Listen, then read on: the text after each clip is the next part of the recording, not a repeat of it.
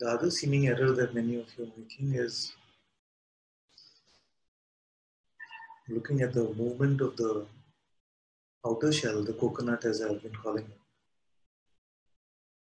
and saying that this coconut has to become or feel like or think like the ocean. What I've been saying is we are trying to fit this insight that we are having about ourselves, and we are trying to fit it into this body-mind contraption in some way. But that cannot happen. So, because the insight you're having about yourself is that you are much beyond this time and space, beyond this manifest universe. And this body-mind is just a tiny aspect of this manifest universe. So trying to fit that, which is not limited to these 3 dimensions anyway, 4 dimensions including space anyway, including time, is an impossibility. You are dimensionless.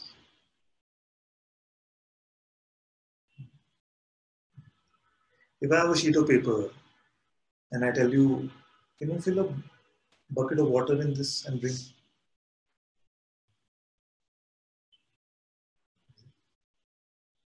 It's 2 dimension. Your container is 3 dimension. You cannot fill water in a sheet of paper. In the same way, this body is an object within time and space. You cannot fit the being, which is beyond all dimensions, into this. So this is just an aspect of this being. But if you say, oh, see, yesterday this happened to me, I did like this, and you're again mistaking the coconut to be the ocean.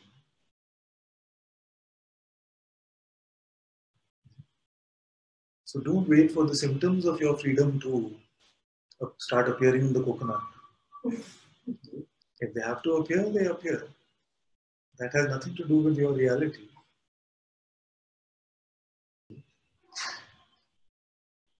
Dr. Saroj is here. Don't have to wait for the diagnostics of the coconut to confirm that timeless, spaceless being.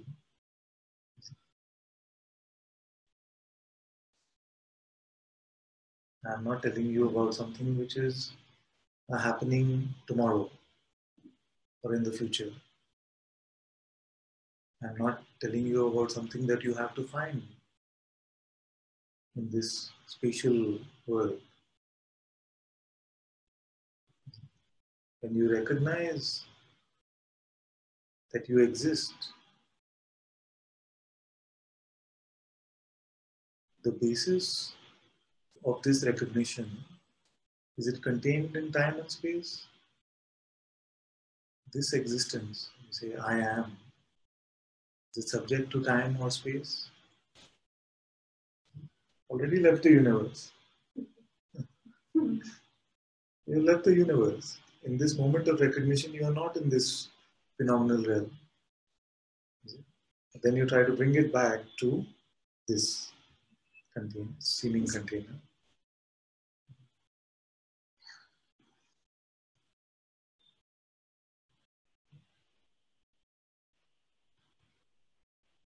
So when we say, have I got it or not? Will people start recognizing me for the truth that I've discovered? Exactly. Why doesn't my family see that I'm free? This kind of thing. We're still talking about an identification with one aspect of the play.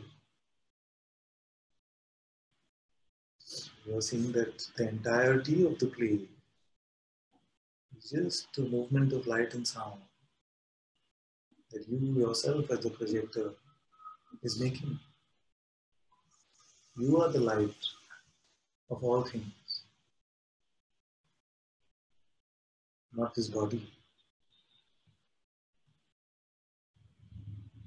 Your light animates this entire universe, and the body is just one aspect of that. Your light animates the sun.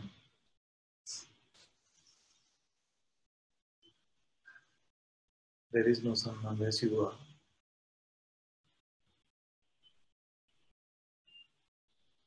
So we have believed the mind's version of you, which is this limited version, but something has never felt at home completely with that version. Nobody ever completely feels at home with the idea of just being a body. That's why even those who come to satsang, even those who don't come to satsang, will say things like, I will rest only when I'm dead. Or I must have had this experience in my past life. Even those.